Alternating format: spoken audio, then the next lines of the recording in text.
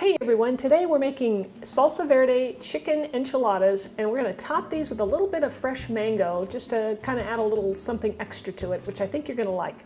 I'm also going to ask you today to follow along with me and watch the video and then let me know at the end in the comments what I did. What are the 3 things that I did to really enhance the flavor of this recipe? What are the things that I did that are really key that are going to make this recipe taste so much better than if you didn't do them? All right, so I'm Rockin' Robin, and I'm going to show you how to make it right after this.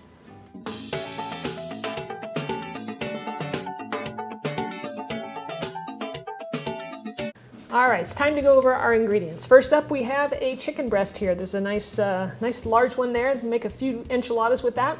I have some tomatillos. Now tomatillos, you can find these in your grocery section where you see the peppers. And tomatillos come with this little kind of paper wrapping around them. And what we're gonna do is we're gonna remove that, and then you're gonna find a sticky residue on there, and we're gonna rinse that off before we proceed to cook them. We'll need an onion. I got a half of a yellow onion here. A poblano pepper. You can use a jalapeno if you like. You can use whatever you like. I have some garlic. I have several cloves here, and now I want you to notice that with the garlic, I've left all the paper on it. And the reason I did that is because when I cook it in the oven, when I broil it, I want it to not burn, so the paper will help keep it from burning. I've got some freshly cut up mango here. Now you can buy that already cut up at the store. I'm using little pieces here, or you can cut it up yourself, and I have a video for you. I'll leave a link for that down below in the description so that you can find that if you need it. We'll need some shredded cheese. I got some Monterey Jack here. Now, my thing with shredded cheese is I don't buy it already shredded or grated. I like to do my own because the shredded one, if you read the package ingredients, like I always like to tell you to do, you'll see that there are mold inhibitors in your cheese as well as anti-caking ingredients, and I personally would just rather have the cheese. So that's why I grate my own. It only takes 2 minutes to do. We'll need some sour cream and some cilantro. Now if you don't like cilantro, go ahead and sub in some parsley. We'll also need some salt and some olive oil. All right, the first thing we want to do, this is flavor tip number 1. The first thing you want to do is take all of your tomatillos and place them onto a baking sheet, because we're going to be roasting these, and that's what's going to bring out some really good flavor. You could just toss all these into your food processor, and that would be fine. It just wouldn't be as good as what we're doing. All right, so we're going to put our tomatillos down. We've got our pepper. Everything's been rinsed and washed up. And then we got our garlic with the paper still on it. Remember, we're protecting it so that it doesn't burn, and it just roasts nicely in there. It comes out perfect, and it adds some really good flavor. So we'll just lay those right on the tray. Now with the onions tends to be a little bit dry, so it needs a little bit of fat, and it's the only thing on this tray that I'm going to put a little bit of oil on. And then it just doesn't, it doesn't dry out. So we'll just rub a little bit of that in.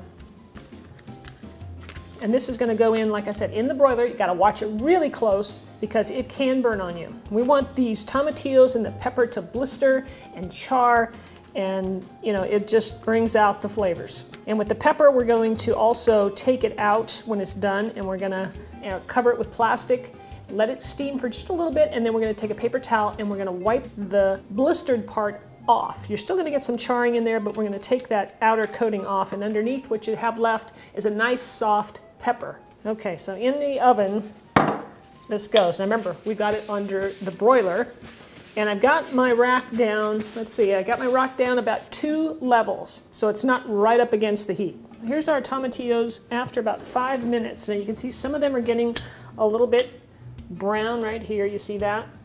This one not so much, probably because it's not under the heating element as well as I'd like it to be. So when they start to brown up like that, we're going to want to flip them over, to the other side. That one could go a little longer. We're going to do that with everything, so we get it browned everywhere, right? We'll even turn over the garlic when that gets, going pretty brown. And our pepper back here, hopefully you can see it, it still hasn't charred up enough, so we're going to let that go a little bit longer. But keep an eye on it. All right, so some of these things are getting more done than others, like the pepper. The pepper is pretty much charred everywhere now, so I'm going to take it out, put it in this bowl, and I'm going to cover it with saran wrap. Some of the tomatillos, like this one here, I want it to char more, so I'm going to leave it in. Total, so far, I've been in here about 15 minutes. Those that have the nice char, we can take them off. Charring is flavor. That's why we're doing this. So here's our roasted veggies after about 18 minutes or so. I noticed that the larger tomatillo took longer to char up, and what I ended up doing was raising the rack closer to the element, the heating element. But this is what you're looking for, that nice charring going on. Now we're gonna let these cool almost, completely. We're gonna cook the chicken now, and because I don't wanna put this in the food processor when it's hot. This is your flavor tip number 2. Do this little deal with the garlic because you want to roast it. It's just so good. Really enhances all the flavor. When you roast garlic, you can use a lot more of it because the flavors are so mellow. Keep that in mind. I could have used more, but that's okay. This is going to be good. Then once I'm done with this, I will move into cooking the chicken. Now I'm heating up a cast iron pan over here to cook our chicken. Now what I did with the chicken was I took that chicken breast and I placed it in the freezer. This is a little tip for you. For about 5-10 minutes max. It firms it up, and then I was able to cut it, butterfly it, so that it would cook up quicker. So I'm going to go ahead and rub a little bit of olive oil on this. And then I'm going to season it with a little bit of salt.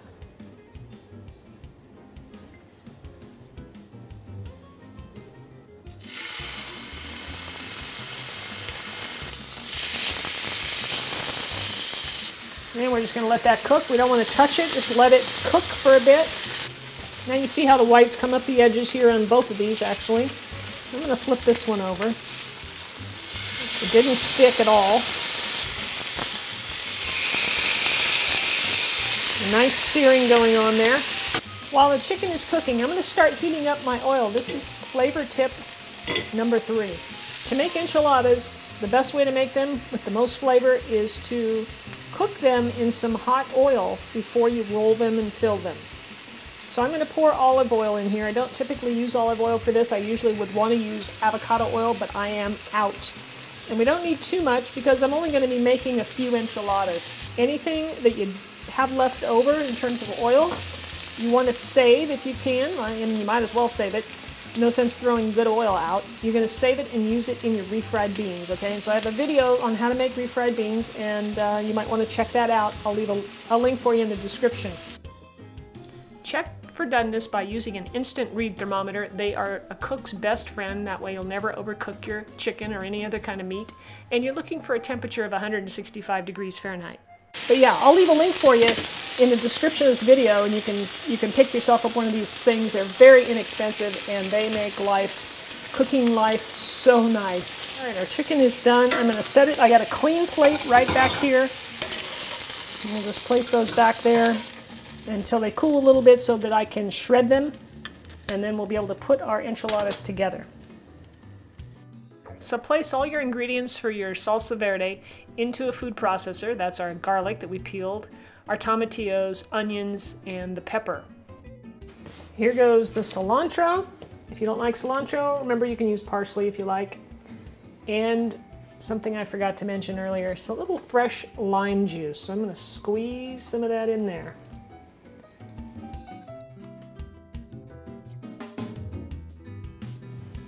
I'll add a little bit of salt, and we're ready to blend. Check this out. Doesn't this look delicious? All right, we're going to pour this right into our saucepan here. Now you could serve this up and leave it just like this if you don't want to add the sour cream. You don't have to, it's optional. Just know that it's going to be a bit tangier and stronger in flavor and heat-wise as well, because the sour cream tends to just tone everything down a little bit and make it creamy. So that's up to you. Okay, we're going to heat up our sauce, get it nice and hot before we assemble our enchiladas. Taste your sauce. I tasted mine. This batch is not very spicy hot at all, and that always depends on how spicy your peppers are. This has a beautiful, sweet, bright, tangy flavor to it, so I'm not going to add too much sour cream to this. I like the flavors, so this kind of mutes them a bit, so I'm not going to do too much. Maybe that much. And we'll mix this in just to give it a little bit of creaminess, and again, you can leave it out totally. It just depends on what you want to do. Play with the sour cream. Now I'm going to take some of my warmed up sauce here, not a lot, because I want to save most of it for the top, and I'm going to place it in the chicken, okay, right on top, just to give it a little flavor and to moisten it up a little bit. Most of it I want to save for the top. All right, so here's the setup. I got my sauce over here. This is the dish that I'm going to be baking my enchiladas in. I'll be making 4 maybe enchiladas for this dish. Over here I've got my pan of oil. That's olive oil. And we're going to cook up, this is for flavor tip number 3. You got to do this when you make enchiladas. If you're going to go to the trouble of making enchiladas, make them the good way. And that is by dipping your corn tortillas into the hot oil for just a couple of seconds. Make sure your oil is hot. You can test it. That tortilla should bubble up right off the bat. I'm going to turn it up just a smidgen because once I start cooking these, it's going to drop the temperature of the oil. And I'm just going to lay that in there. It's got to bubble up.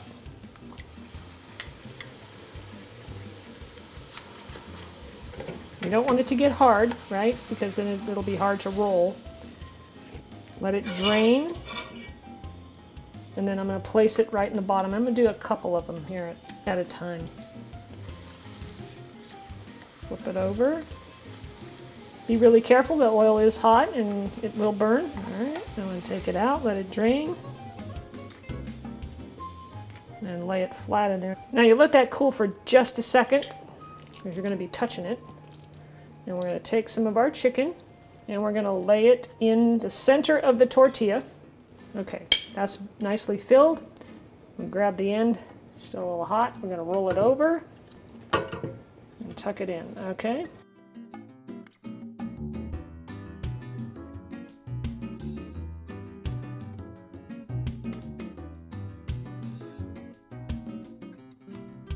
Add some sauce to the top. That's why we want to save some, because we want to make sure that these get covered.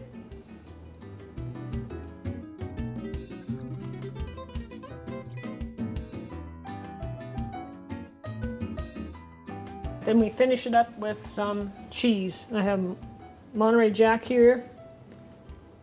And then I've got the oven preheated to 350 degrees. I'll leave it in there for probably, I don't know, 15 minutes until you start seeing the cheese melt really nicely and the little bubbles going on. So, in the oven we go. All right, these are hot out of the oven, nice and bubbly. You want to make sure that cheese is all melted all the way around. And now it's time to add a little bit of the mango. It's going to be a nice little addition, something you don't normally expect, but it goes really well with this dish. So I'm going to try and, heck, I'm just going to use my hands. It works so much better. So you just drop a few of these on there, and then you get some in every bite. I made a separate dish just for me, an individual one here. All right, I'm going to dig in.